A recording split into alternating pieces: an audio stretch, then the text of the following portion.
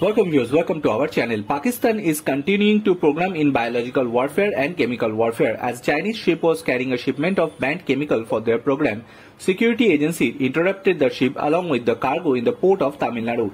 It is learned that several prohibited chemicals including orthochlorobenzalide methanolins was in the shipment. Orthochlorobenzamine methanolins is used to tear gas and riot control agent. Every chemical is known to have a dual use.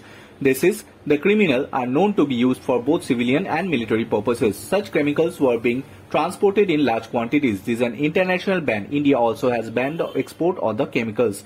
Expressing concerns over the large quantity of such chemicals, the customs authorities seized the consignment. Customs officials said there is an extensive network between China and Pakistan. Chinese companies are supplying parts of Pakistan's ballistic missile program by seizing the dual use of chemicals by exposed that network. The total weight of the consignment was 2,560 kg.